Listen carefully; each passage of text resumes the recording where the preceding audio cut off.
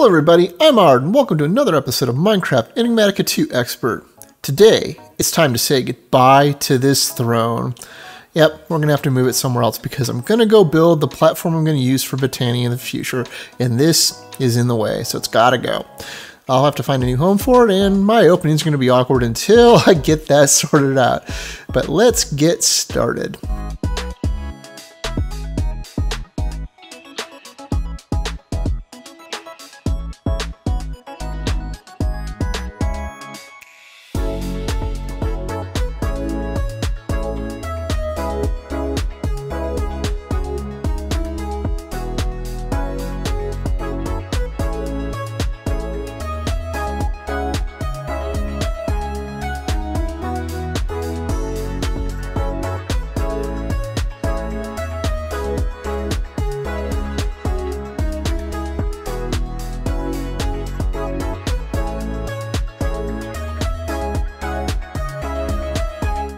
Okay then, so I made a nice little platform to put some Botania stuff on up here. I might mirror it on the other side of that hall over there, but for now this is a good enough spot to at least get me started. And you might be thinking, Ard, I didn't see you put any stairs on here, or any stairwells, or any elevators, or anything. Are you just going to pretend you just fly everywhere nowadays? And yeah, I do, but I want to try something new, and it's over here. You see this little hole in the ground? This is a Thermal Dynamics Viaduct, and once you have it set up properly and tube wherever you want it to go, you just right click it and go to where you want to go, and you go through a tunnel, like a little hamster tunnel. It's pretty great. And this one pops me into my base, right down here by my crafting table. To be clear, there are faster versions of the viaducts, which are these long-range viaducts, which aren't that hard to make, honestly, but you need to link them with these long-range linking viaducts, which take Resonant, which, well, we'll get to that in a minute. But they have a startup time when you go into the tunnel. You have to wait a couple of ticks, and it's noticeably slow for a distance this short up to that platform over there from here. So I'm not going to bother with that for this. I might do it if I'm going to do longer distances, but for now, didn't really see the point of this. To make these, however, you start with a relatively simple looking recipe, which is just bronze ingots and, well, this is fused quartz, but it's actually hardened glass. And hardened glass, well, we haven't actually started thermal expansion yet, so we can't do it the easy way, but we can just do it with pyrotheum dust, which is just blazed powder and sulfur, which we're getting tons of from the mob farm. And I've done this a few times already, so I just made a bunch of that. But this is the untreated viaduct. To finish it, however, you need to fill it with Zephyrian Aerothium, which sounds really intimidating, and it's kind of a pain, because to get it, you need Aerothium dust, which is made from blitz powder, which means you need some way to kill blitzes over and over. In my case, I went and found a blitz. You can find them in deserts and savannas, and I made a spawner changer, and I just created another restored spawner, just like all my other ones sitting in my mob farm. And that's churning out blitz rods at a pretty decent rate, as well as the niter to make the Aerothium dust. So we've got that. That said, just having that isn't enough. Cue my two new machines on the wall back here above my head. The Nuclearcraft melter and the Nuclearcraft fluid infuser. And we use these because the melter is what we're using to melt down the dust, and the fluid infuser is what we're using to fill the viaduct up. Making them at this point wasn't all that hard. They required advanced plating, but we've done that a bunch of times, as well as a servo mechanism, which we've also done a bunch of times. None of it's all that hard. It mostly just requires you have steel, which we've been making for quite a while now. The only variance is this is nether bricks, and this is gold in a bucket, so relatively simple to make. As well as most of my Nuclearcraft machines, I started adding speed and energy upgrades to make them go faster and, well, in theory make them use less power, but the reality is it's basically at parity with the speed upgrade. So it's just to make it so the speed upgrades don't eat up even more power. And these aren't actually too bad to make. This is just lapis and redstone and iron. And the energy upgrade's a little bit more convoluted, mostly because it requires nether dust, which is just ground up nether quartz, but we don't have a means to automatically get that yet. I still need to set up something to generate that. These are able to pass liquid seamlessly between the two, not through any trick of Nuclearcraft itself. And I don't have any ducks. I just remembered something that made me feel foolish when I remembered it existed, because they are super, super useful. And that's the Extra Utils flat transfer nodes, which are basically just the shrunk down versions of the normal transfer nodes, which are kind of like the Thermal Dynamics ducts, where they let you extract stuff out and pipe them out to another area. Same general concept, except these are tiny and you apply them to the side of a machine. They're kind of like the push and pull ejectors for industrial craft, except you can apply them to any machine. This one's the item one. There is also a liquid one, and it's not any harder to make. It's just the same sort of stuff. So that those can pass liquid between each other. I should probably fix a lot of my other machines in this layout to do the same thing. It would make things a bit more compact, because there's a couple spots where I have ducts hidden behind these wall pieces to pass in like liquids between each other. So yeah, I should do something about that, but we will clean that up later. Well, I just realized I outsmarted myself. If you notice on the left and on the right, I have a fluid infuser and melter combo on both sides. Yep, I made 2 duplicate sets of machines. I did this in other episodes. Somebody's probably screaming at me, trying to tell me that I already did this. My bad. Okay, so back up here, let's start getting our Botania stuff set back up.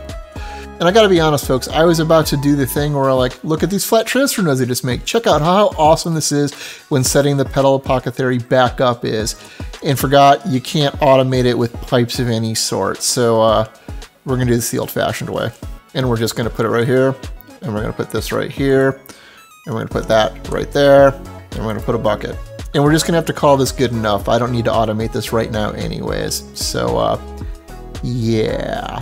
Okay, so I got some more Endoflames made, not a humongous number, just 7 of them just to get us started. But let's talk about how we're gonna automate these things. In the first step, the most important step to this is that I'm gonna be using Ender Chest to wirelessly transfer coal up here.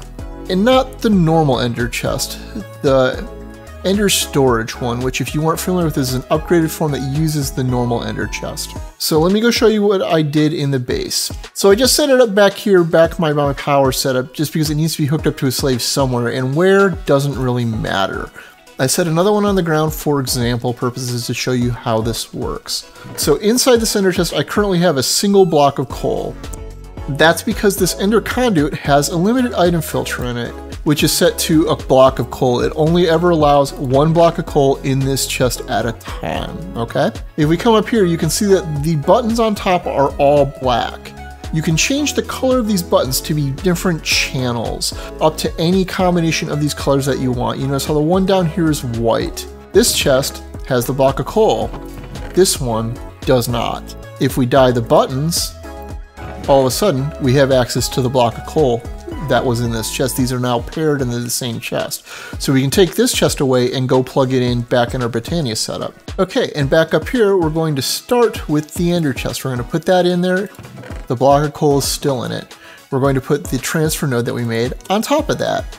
Okay, this thankfully does work. The next thing that we're going to use is the automatic precision dropper from Acutally Additions. The advanced coil can make this kind of awkward to make if you aren't already at that step, but we are. And this basically acts like the reverse of a normal dropper. This does not spew items out, it only kicks the item out directly in front of the spot that it dispenses from, and it waits for a signal to do so. So what we're going to do is put it right on top like that, and out comes the thing because it doesn't have a signal right now, okay? Next, we're going to put a pressure plate on top of it. Okay, and now we wait for the pressure plate to reset, and out pops a block of coal. Okay. So the next thing we need to do is set up the mana spreader and mana pool. Give me a sec. As I activate these Endoflames, you notice that the dropper is activating and kicking our new piece of coal as it gets eaten and the pressure plate gets deactivated.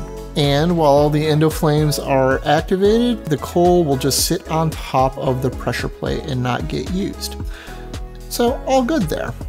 Because we're generating coal at such a rate now out of the sieves that I don't care if we lose a couple of them just to despawning. There's probably a way to speed this up that I've forgotten about, but it ultimately doesn't matter because we're not using a big layout right here. So we can just leave this alone and just slowly passively get mana. We'll replace it with something bigger with more mana production later. Oh, I never did explain why I'm using coal blocks here, did I? So the way Endoflames work is it's not based on the power of the fuel, but the total burn time on it. So making red coal in this case that I made for the compression dynamos not too far back isn't as useful here. What you want are things with a longish burn time. In the case of like charcoal, it's 16,000 for a block. And the longer they burn, the better. Or coke, which is 32,000, which is also really good. But we don't have a means to set up a coke farm right now. Or coal, which is also 16,000. There are some other weird off-choice things like pyrotheum dust, which would be 24,000, which we could do, and a few other weird choices. But you don't want to go too far, you don't want to go too rare in your materials, because if you're doing it in a setup like this, you're eventually going to lose some just due to it running too long, and that's just not great. Coal itself is 1,600 ticks. And coal blocks are 16,000 ticks, so you actually get more power out of a coal block than you do out of an individual coal nugget, which is why I do that, okay? I realized I forgot to discuss something really fast, and I probably should be hiding, because this is the thing I mentioned right at the beginning with the Resonant Ender. So if we feed Ender Pearls into the melter, well, it makes Resonant Ender. And with Resonant Ender, we can pass it into the Flute Infuser with a lead platinum alloy to make Endurnium ingots. And why is this important? This is the top tier material for thermal foundation, folks. And it's really simple to make. It's just platinum and lead, and we can get platinum from the Nether or from the Twilight Forest if I just go dig for it. We don't have any way to automate it right now. But this means we can make things like the Resonant machine upgrades, and servos, and other more complicated things inside Thermal Dynamics. All stuff at the top upper end of Thermal Dynamics. So I guess I should get started on that next time, huh? And finally get on to making those machine casings so that I can actually do this, because like I feel like we're way behind the ball now that we can actually just make the top material. And it turns out I can make the Xenal alloy before it too, not too difficultly. So I got no excuses, folks. We're behind. I should have made these like, I don't know, many episodes ago. But I also was waiting on the replicator, so here we are. Anyways, as always, I'm Ard. Thank you for watching, and have a nice day.